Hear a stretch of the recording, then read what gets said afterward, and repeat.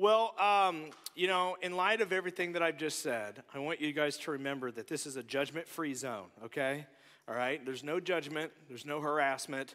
And I say all that to say I have a confession to make. I'm 36 years old. When I was growing up, when I was about middle school age, I lived in Bridgeton. Hard streets of Bridgeton. Many of you are aware the evil that happens on the other side of the bridge. You pass that bridge and you're basically in the ghetto, And so, but in that time period in my life in middle school, it was the rise of popularity of a certain rapper from Detroit known as Eminem. And I thought I was the real Slim Shady, okay? My mother is here. She can testify to this. There may be or may not be pictures of me with a big yellow FUBU jersey on, baggy Jinko jeans, and a gigantic fake silver Superman medallion around my neck. And it wasn't uncommon for people to see me at the mall in Bridgeton and say, FUBU. And I'm like, yeah, for us, by us, brother. I almost got beat up several times. But back to Eminem. Eminem, he wrote this song that if you're my age, you're probably very familiar with this. But you remember 8 Mile, when the movie 8 Mile came out? And it was kind of, roughly based on, Eminem's upbringing in Detroit and 8 Mile and everything else. And so he wrote this song called Lose Yourself. And you've probably heard it before. Very popular song. And really, I love to work out to this song, right? And there are many people in this room that remember this song. And, we grew up in such an angsty, weird, time period where we were just angry, I think, just to be angry at times, So a lot of people in this room, teenagers, a lot of your parents in this room, they spend a lot of time with a hood over their head, staring at themselves deeply in the mirror, being angry, We'd either do that and then we'd go to Hot Topic and buy weird stuff, and stuff. So, but, this song, Lose Yourself, I remember the song. I love working out to this song. I mean, this is when you start to hear that little riff on that guitar, it's time to work out. And so I love this song, but I'm writing the series and stuff, and, we've been talking about what winning looks like and, thinking about how kind of redefine what winning looks like and stuff. So I'm looking through things, through these, different lenses because I'm writing the series and stuff. And so we were at the gym, CrossFit 70, and this song comes on. And I'm listening to the lyrics kind of for the first time. I'm really paying attention to them. And so I wanted to share these lyrics with you because this is what the song is about. So in the song, Eminem, he says, his hole's escaping through this hole that is gaping. This world is mine for the taking. Make me king as we move toward a new world order. A normal life is boring. So he's talking about this hole that's inside of him, right? This gap that's gaping, this thing that needs to be filled, this void. And he goes, a normal life is boring and everything. And then he says this a little bit later on. He goes, stay in one spot. Another day of monotony has gotten me to the point I'm like a snail. I've got to formulate a plot or end up in jail or shot. Success is my only bleeping option. Failure's not. That is the most white way to read the Eminem's lyrics on the face of the planet. I can hear it, you know what I mean? And it's starting to catch me, but did you see how I resisted to not go that direction and embarrass myself? And instead I just Mr. Roger, white guy, read that, okay? I'm very proud of myself. First service got a huge laugh out of that because I looked dumb. Anyway, maybe next week me and Michael will get up and do a lip. No, we're not. No, I'm just kidding because I know Michael would love that. But Michael and Michael can be the whole thing. Anyway, focus, Michael. Anyway, this song, if you get down to the lyrics of it, right? This song is all about this void that needs to be filled. This thing that is there that's gaping that needs to be filled. And he says, a normal life is boring, right? I mean, a normal life is not winning. You got to be great. And mediocrity, reject mediocrity, reject monotony. I need something more. And so you know what? I've got to grab this opportunity, and failure is not an option. I've got to win. I mean, even our generation, we've got a whole song about that, right? Win, win, win, no matter what, right? You know what song I'm talking about. I don't even know the lyrics after that, but that's what it says. Win, win, win, no matter what. That's what our generation grew up with, grew up on. And many of that's reflected in our lives today and how we feel and how we live our lives. I mean, some of you men, maybe you can identify with this. You grew up in these households where that's what it was all about. You got to win. You got to win every game. You got to take every opportunity. Don't be a sissy. You got to be strong. You don't you dare be afraid. To quote the great prophet, Ricky Bobby, if you're not first, you're last. Okay? And some of you, Ricky Bobby's dad was your dad, okay? If you were being a sissy, he probably would have put a live cougar in your car and told you to deal with it. Again, there's so many young people first service that were so lost. And I was like, just ask your folks about it when you get home. But, men, guys, we grew up on some of this idea, right? Like, if you're not first, you're last. Come on, you got to go. And then women, man, women, you guys have it 10 times harder than men. Amen, ladies? Yeah, there it is. All right, you guys have it so much worse because in our culture today, there's so much pressure on you. I mean, number one, you've got to be a great mom, which today, being a great mom is that means being a great chauffeur, isn't it, ladies? I mean, you got to be a great chauffeur. You got to be a great cook. You got to do all these things to care for your family and take care of your family. You got to be a great wife. There's all these expectations of you. And here's the thing. Used to be generations ago, I'm going to get to some crazy statistics in this next series that we're going to talk about, especially for women. I mean, you guys are moving up a hill. It's so incredibly crazy. But it used to be that it was just about hey, women, be a great wife, be a great mom, and you're spectacular. But now, today, in our generation, it's so much more than that. Because of our economy, there's so many of you women that have careers and have jobs, and you can't afford to just be a stay-at-home mom or anything like that. And so you're in a whole nother boat. There's a whole nother thing going on. So now not only do you got to be a great mom and a great wife, but now you've got to wrestle through this whole new thing of having a career and all the stuff that happens there, because then there's all this other stuff that's going on. There's ageism, there's sexism, and you're just trying to earn respect and earn positions, and then there's the pay gap. Let's not even start with the pay gap that still exists and is ridiculous and stuff. But then I was reading research by Catalyst Research, and there's a new thing that they say women are up against that men don't have to deal with, and they've given it a word. And the word is lookism. Lookism, ageism, sexism, lookism. And lookism is a standard for beauty and attractiveness. So not only do you guys have to be all of these great things, but all along the way, you've got to deal with the standard of beauty and attractiveness that, let's just be frank, all these other guys don't have to deal with, right? I mean, all these guys get to run around with their beer bellies and their butt cracks out, and they get promotions and leadership positions and all these things, while you women are trying to take care of this stuff. Amen, ladies, all right? Yeah, Jackie's, she's like, testify, right? Anyway. We love you though, Daryl. But you women are against all of this stuff, and it's ridiculous. And here's the thing: what is it that we're trying to win? What is it that Eminem really wanted to win? Really, it's all the same things as human beings.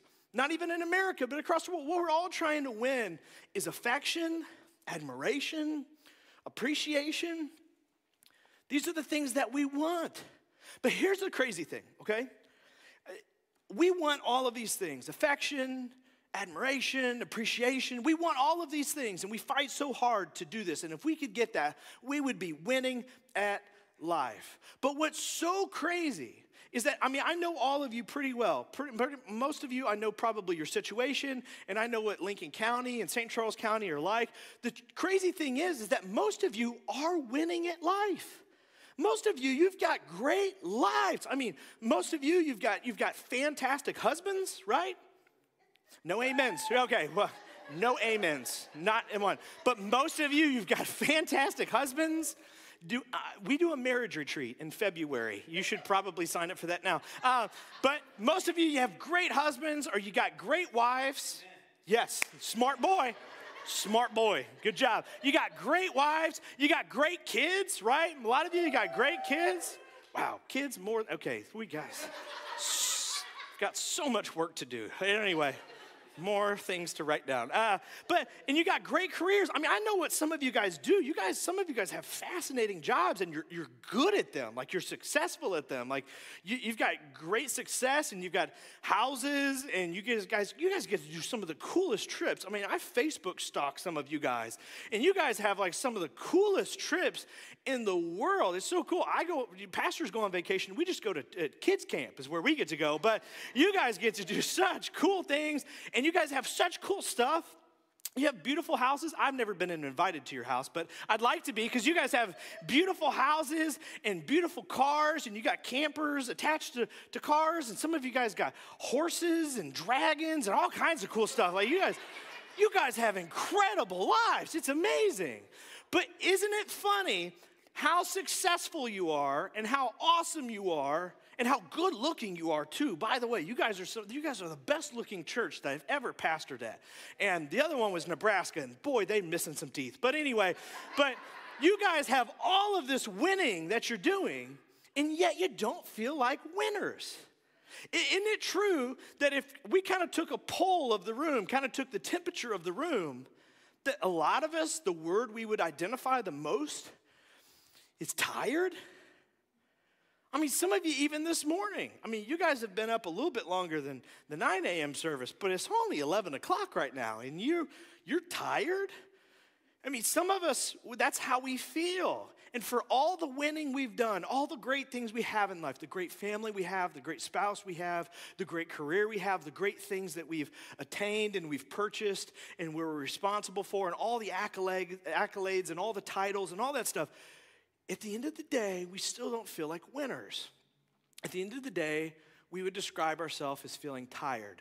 You know, statistically, they did a big research thing on this. This is the number one word that 90% of college kids use today to describe how they feel. Tired. And again, if you're my age, you're looking at them and going, if you're 22 and you feel tired, you don't know what's ahead, right? I mean, you're like, really? But that's what people associate with. Okay, so if that's the case, then maybe our approach towards winning isn't actually working. But what if I could show you another way? What if I could pay for you a different path that would lead to exactly what you want, that would lead to affection, admiration, and appreciation? What if I could show you a different way and a different way forward and a different path to follow that would leave you feeling full, that could fill that void that Eminem was talking about, that hole that is gaping? Maybe, just maybe, there's another way there.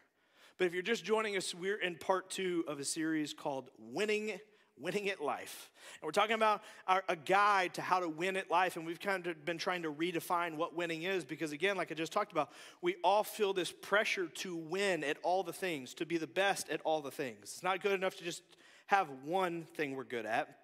We need to be the best among all of the things, and we really want people's appreciation and admiration and all of this stuff. And so last week, I gave you a question that maybe the question we all need to ask that I think can help us get where we actually want to go is this question right here. What breaks your heart? What is it that breaks your heart? When you see it, it bothers you. It stirs your emotions. When you hear about it, when you see it in the news, when you see it on social media, when you see it going on in front of you, you go, hey, that's not right. They shouldn't feel that way. Somebody needs to do something about that. Hey, everybody, look over here. This is not okay. Something needs to be done. What is it that stirs that up inside of you? What is it that breaks your heart? This question is the gateway to purpose.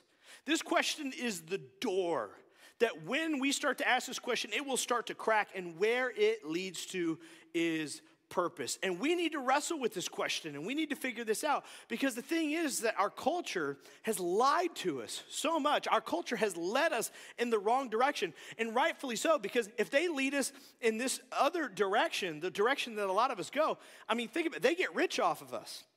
That's what they get out of it. They can lead us in this direction, and we'll buy what they're selling, and we'll spend our hard-earned money on it, and we'll give our time and our energy to it. And so people have used this, culture has used this to profit off of us and to use us.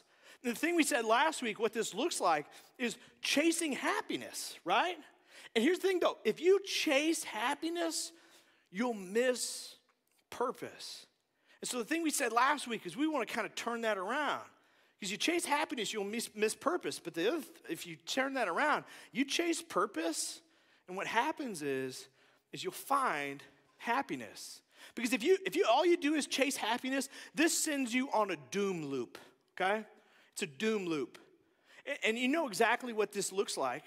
A doom loop, chasing happiness, what happens is you win, you get something. Just like how my friend described last week. You get something, you get married, you get kids, you have a family, and that's great, and you feel like a winner for some time. But then, it's not good enough.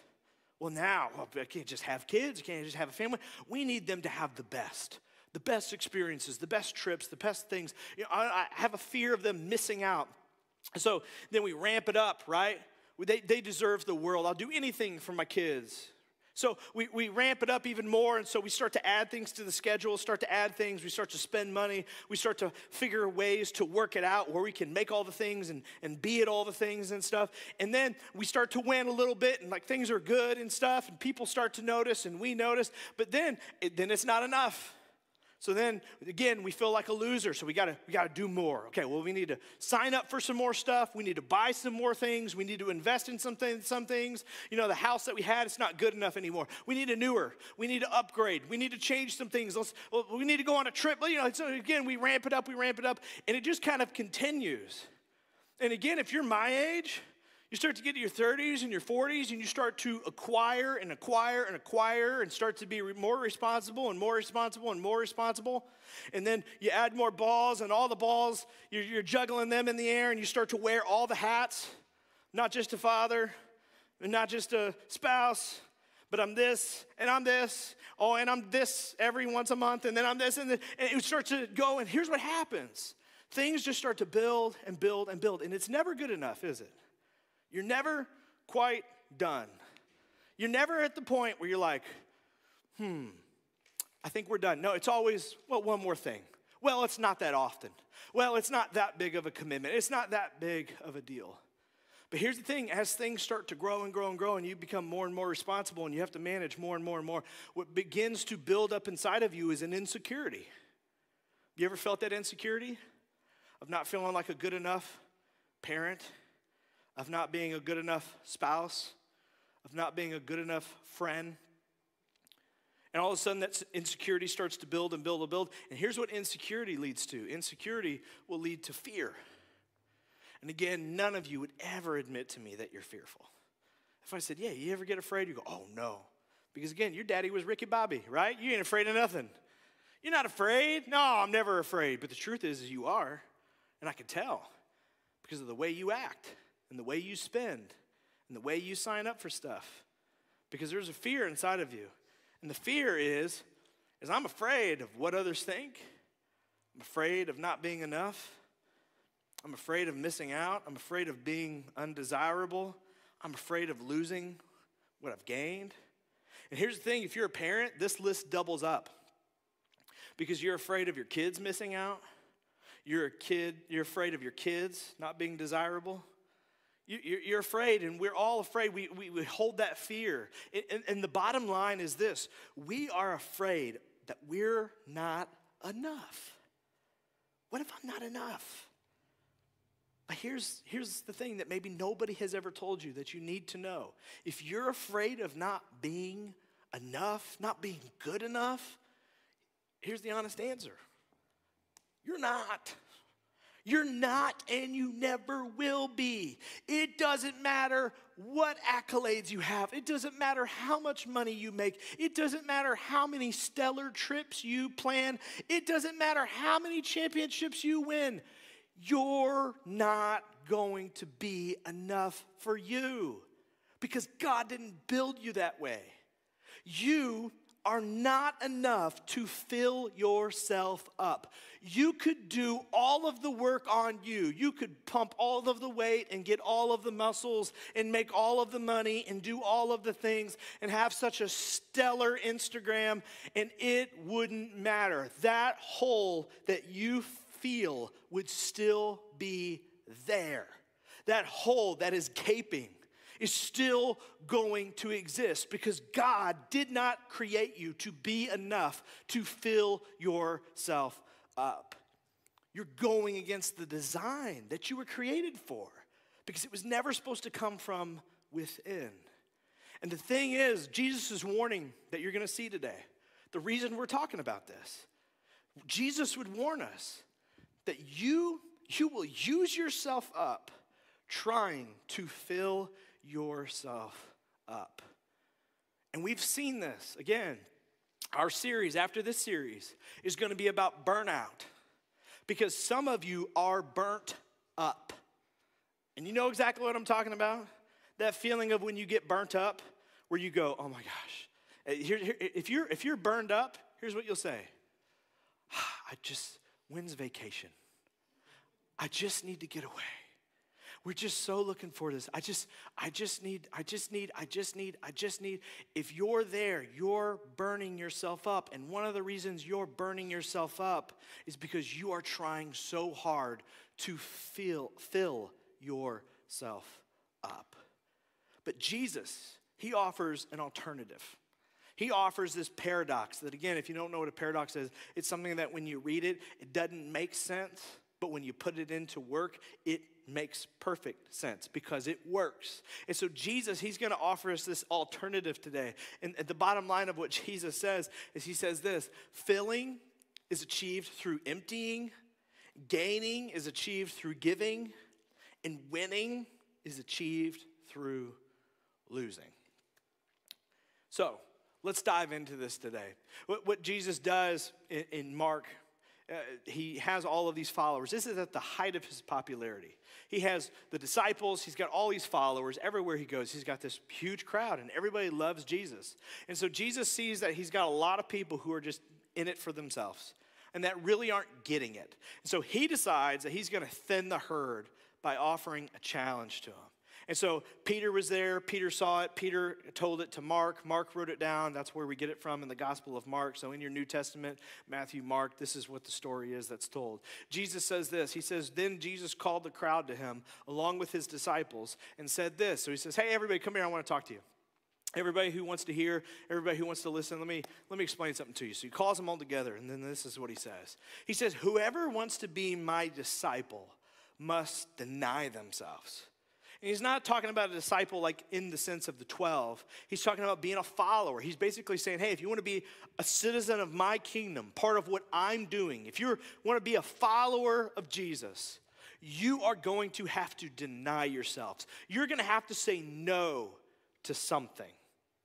And then this is what he says next. Whoever wants to be my disciple must deny themselves and take up their cross and follow me. This is kind of hard for us to understand because crosses today in our culture are so different. You know, crosses, some of us, we have tattoo crosses, we have cross necklaces. Like, crosses are pretty to us, and it's like our way to identify with Christianity. But back then, if you saw somebody with a cross, it was somebody who had given up part of themselves. They basically laid their life down, laid down their agenda and part of their identity, and basically that's what Jesus is saying. He goes, hey, if you want to be my follower, if you want to be one of mine, you're going to have to say no to yourself. You're going to have to abandon your agenda, and you're going to have to embrace my agenda. You're going to have to say no to you and what you want to do and what you want, and you're going to have to say yes to me and my way and what I want.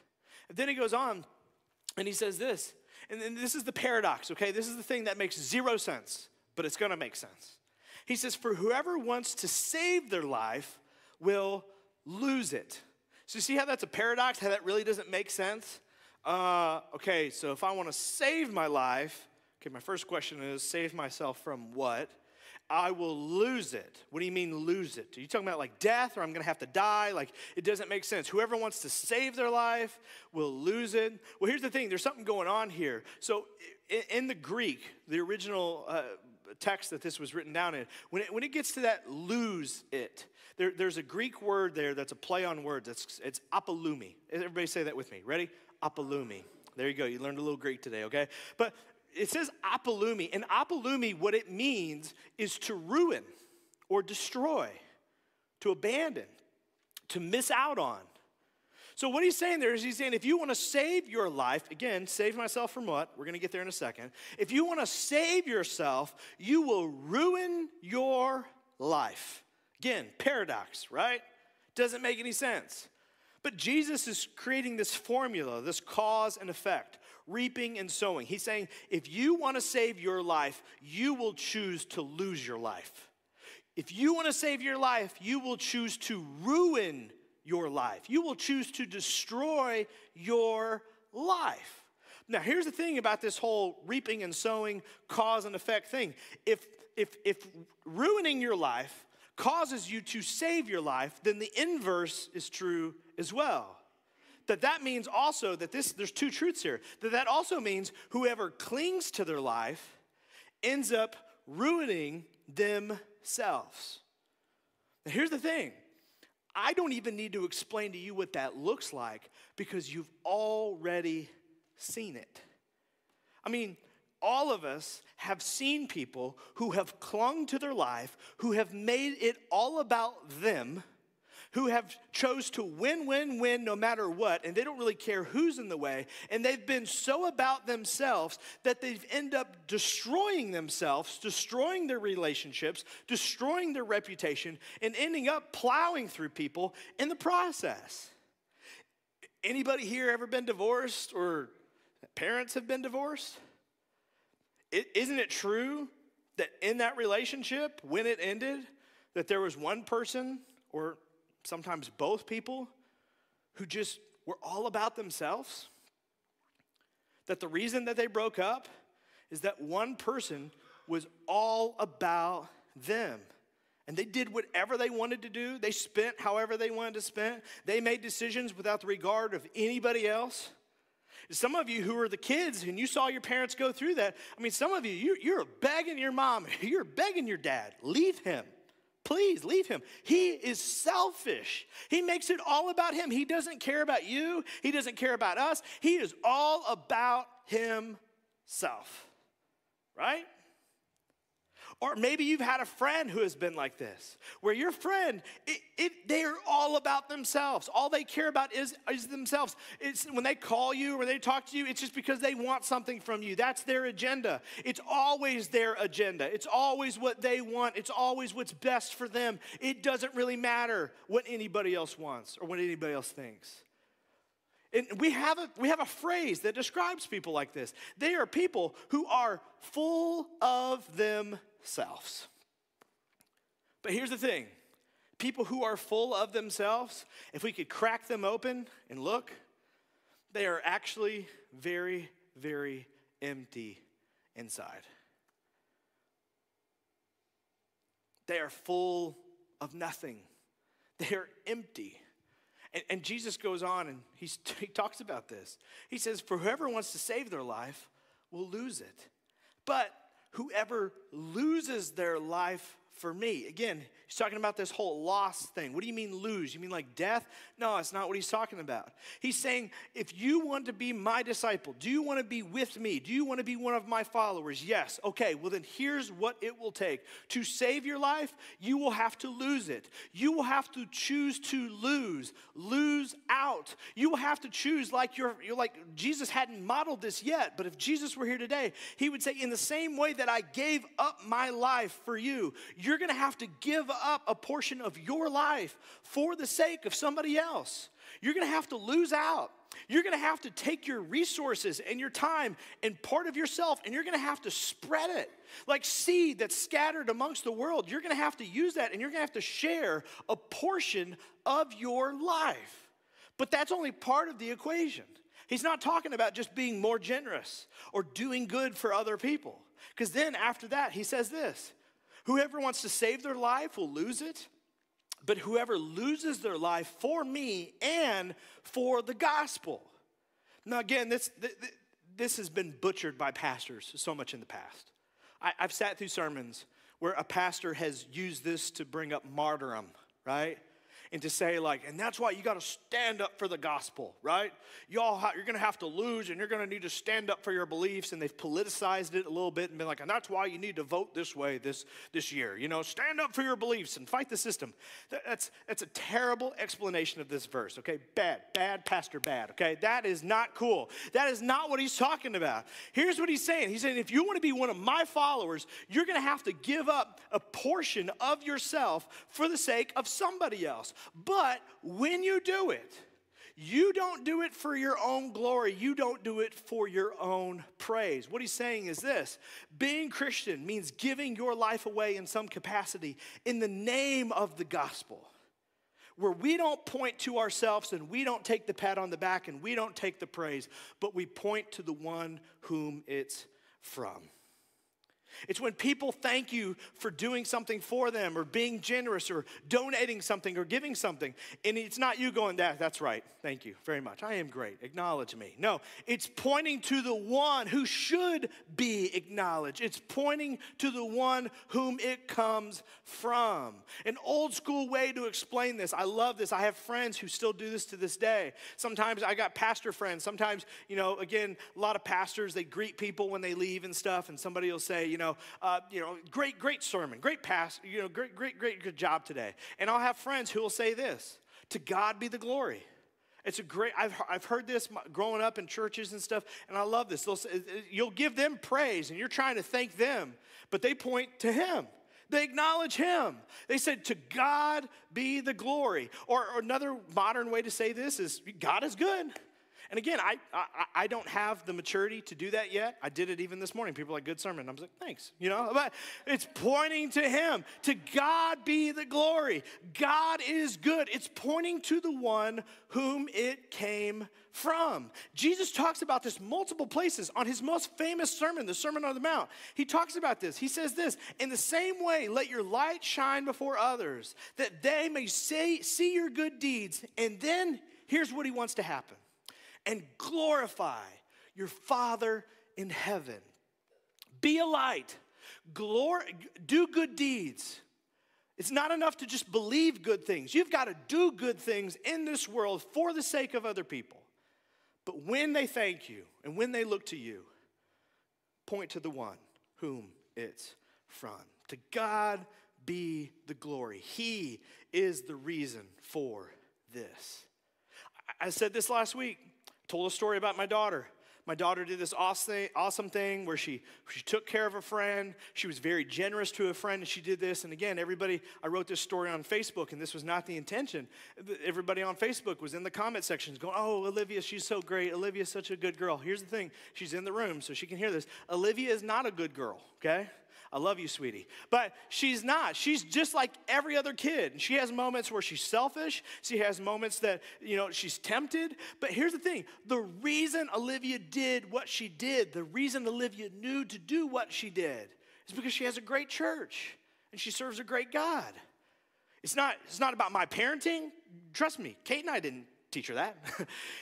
It's because of him. It's not possible without him. This week, when we responded the way we responded to the situation at the mobile food market, it's not because you have such a great pastor or you have such a great leadership team and staff that, we're just such great, kind, humble, merciful people, and we just love being taken advantage of. No.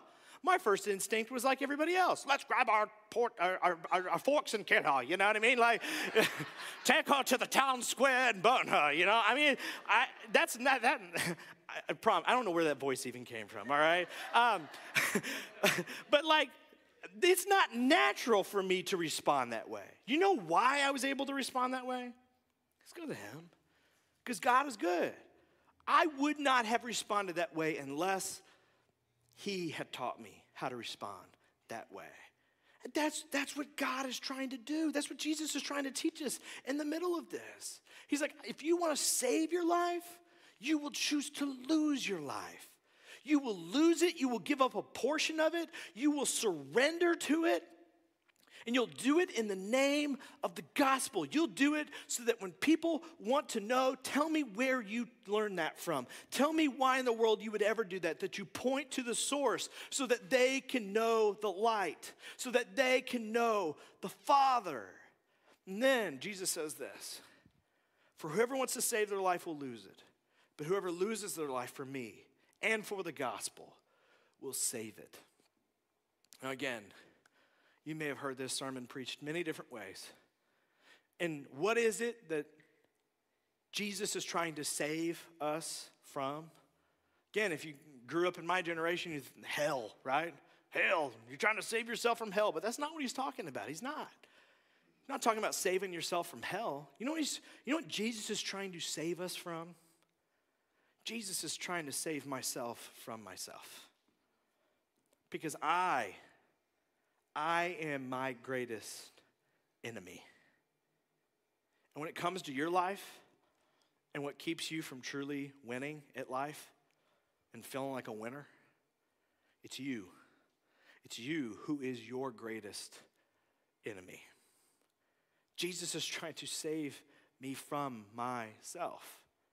And the thing he's trying to help us understand is that in order to win, you have to lose yourself. But it's not like how Eminem said.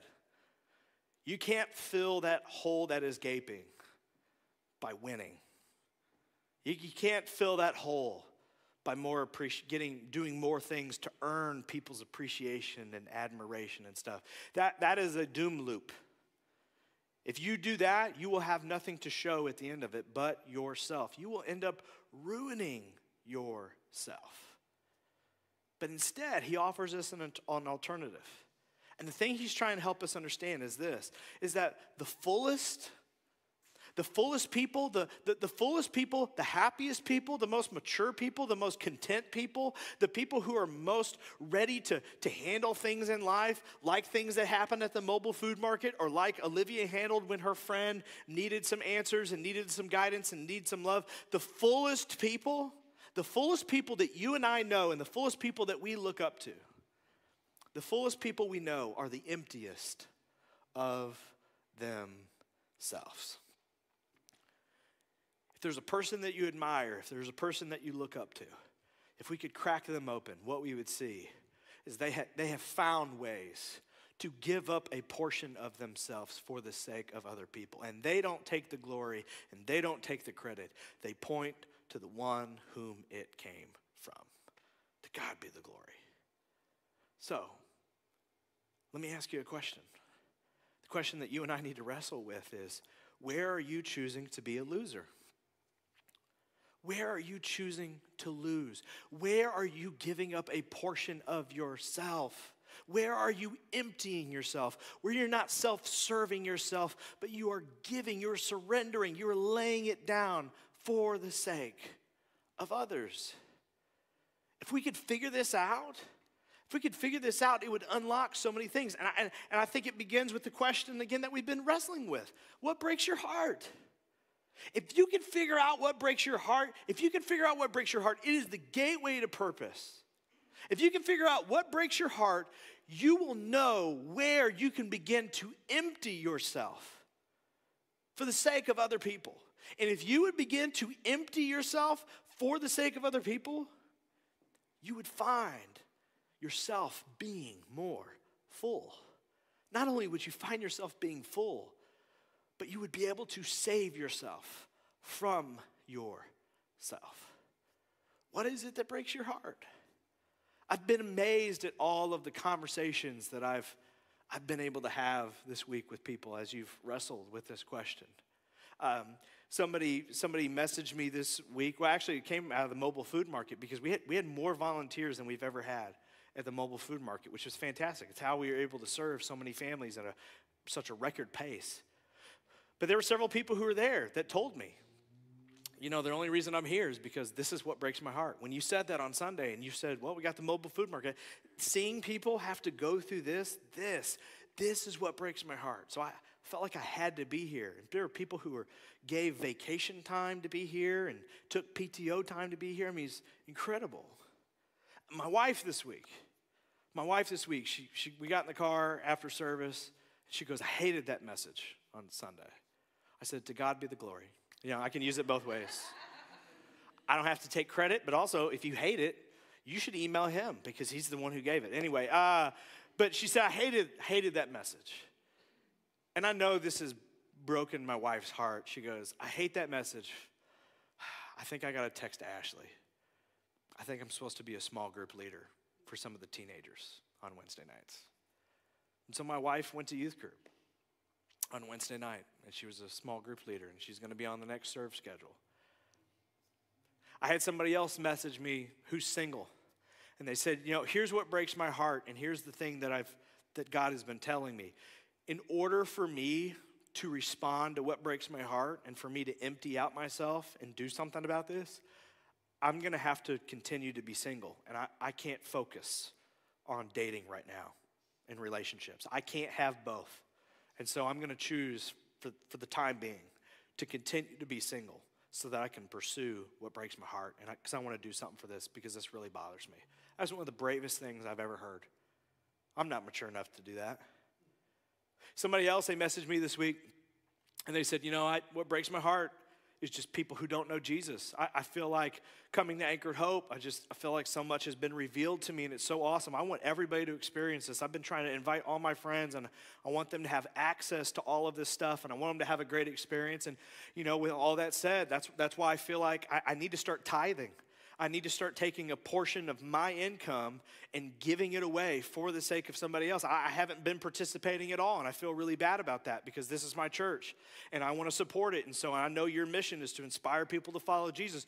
You're answering, we're collectively answering what breaks my heart. And so, man, I need to start tithing. How can I do that? You know what? That's something that every single one of us could start to do today. If what breaks your heart is people who are in a self-destructive path, away from God, and they're dealing with what we've been talking about, every single one of us can help this thing grow and get the word out and get the message out and provide great experiences where people can learn and be inspired to follow Jesus. That's what your partnership through tithing looks like. What breaks your heart? Where is it going to start where you get on the path where you're no longer chasing happiness, but instead you're pursuing purpose? I want to promise you, if you would start to pursue purpose, you will find happiness. You will start to feel full. Now, for any of you that are here or watching or listening online, and you're not a Christian, you're probably thinking to yourself, you've been thinking to yourself this entire message, well, finally, somebody said it. Because I tell you what, my experience with these quote-unquote Christians is that they are all about themselves. Actually, they are some of the most for themselves people that I have ever met. And I'm finally glad that somebody's saying it because I don't know much about Jesus, but I'm pretty sure that what you just said is how Jesus was, and I thought that's how all of the Christians were supposed to act. That whole Christian like Christ, I thought that's how they were supposed to be. So I'm so glad that somebody finally said something about it. And you're right. And on behalf of the church, I apologize because we haven't always gotten it right. And maybe that for you has been an excuse of why you've chosen not to follow Christ. But here's what I would say to you. We don't always get it right, but Jesus did. And because he did, he's worth following. And so, if that inspires you, I think that you should follow Jesus. I think that Jesus would be something that would help you save yourself from yourself. For every single one of us, I hope that you figure out whatever it is that breaks your heart. Because if you would figure this out, you would find a place to begin to lose yourself. That you could empty yourself into something that is much greater and much bigger than yourself. And that will have you feeling full. That will bring the appreciation, the admiration, the love, the peace, the humility that you are desperately, desperately looking for. Let me pray for you this morning. Father God, as we come to you today. I thank you so much for your Son, Jesus Christ, modeling this for us, for explaining this to us, for caring about us enough to help us save ourselves from ourselves. God, would we follow you through this? Would we follow you out of our selfish ways? The emptiness that we feel inside, would you fill it with purpose? And God, would we find a place to empty ourselves in order to make this world a better place, but to be your light in the darkness? And would we, through our giving and through our generosity and through our actions, point people to you? Because just as that song that we sang earlier, you're good. You are good. And God, your goodness is so incredible and so mighty that, God, it's worth sharing to the world. So help us to do that through our actions and our deeds this week. In your name we pray. Amen. Well, Kezia and the band are going to come back and they're going to lead us in worship. And this last song that we picked, it's all about surrendering. It's all about laying it down. And you know, really, that's the first act, the first decision that you can make this morning